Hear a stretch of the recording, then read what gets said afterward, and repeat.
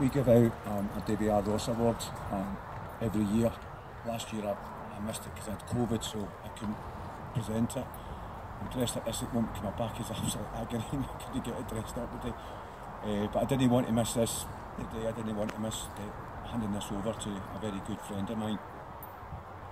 This particular person has been in the society longer than me. I know my stuff, but if I don't know her, somebody asks me a question I don't know, this is the person that I go to. He's very heavily involved in the Falkirk cairn and getting that built. Probably one of the nicest people and gentlemen guys that I've ever met. And he's been in the society longer than me, and this is well deserved. So if he doesn't know who it is yet now,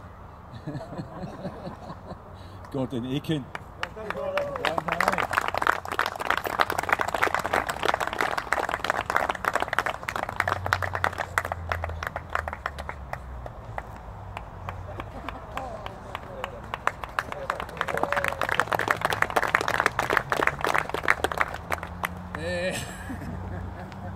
It's not very often loose for words, but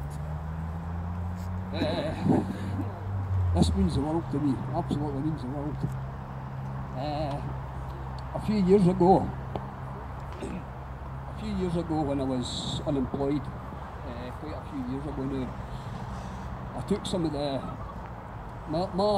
my influence in the world society was this man here who this quake's named after, David R. Ross. And a good few years ago when I was unemployed, after we built the Falkirk cairn, I brought some of the cobbles that were left.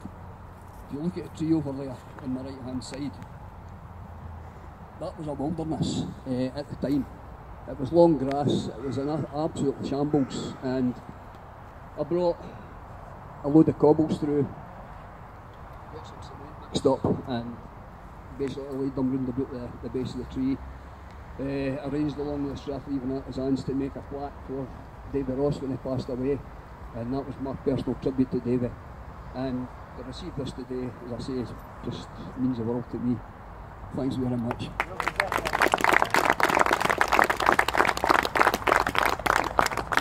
I know exactly how you're feeling, pal.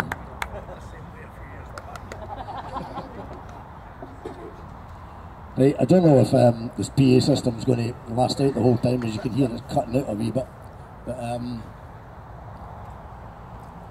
he's got better batteries. He's got Poundland batteries in it.